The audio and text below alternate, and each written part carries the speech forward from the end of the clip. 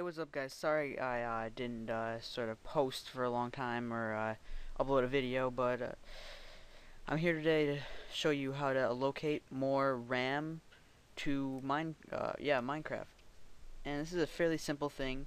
This is going to be for the client only, and it will give you more RAM. So first, what you're going to do is you're going to find how much RAM you have. So you're going to right-click Computer, Properties, and I have 4 gigabytes of RAM.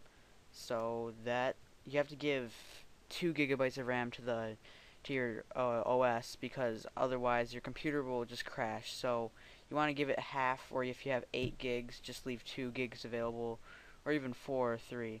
So there's a thing that you have to get, and you have to do this. You have to copy this in CMD and run it. Now, right here, there's going to be it's going to say name here. Well, that's where you're going to put your name. Mine's owner for some reason, even though it says hyena. But just put your computer name in. So mine would be owner. And then desktop. And you must have Minecraft located on your desktop for this to be able to work. So you're just going to copy this. And then you're going to go into CMD. And make sure you have the right, like, 64-bit for 64 computers and 32-bit for 32, or otherwise this will not work. So you're just going to right click the top, edit, and then you're going to see where it says paste. Paste it in and press enter, and just give it a second, and there it is. So let's just enter my password. Oops, just let it load. And now we have 2 gigabytes. I think that's 1. This is, I'll give all the gigabytes in the description, but this is 2, this is 1.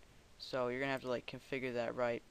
So let's just go into single player, play one of the worlds. Now when I press F3, it says 981 megabytes of memory. So that gives it a lot.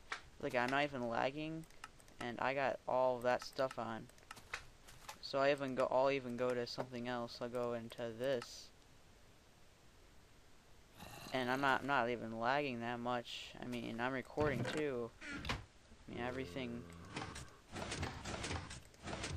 everything works. I got notice up because I was griefing earlier, but yeah, like, this is way more smoother, and I got every single setting on, and I'm recording. So this will surely help you. Do not try this on a 1 gigabyte computer, or less than that, because that will just crash your computer. I would recommend trying this computers from the 21st century, obviously 2012, 2011. And so yeah, I hope you guys have fun with this. It helps me recording a lot. So I'll see you guys later, guys.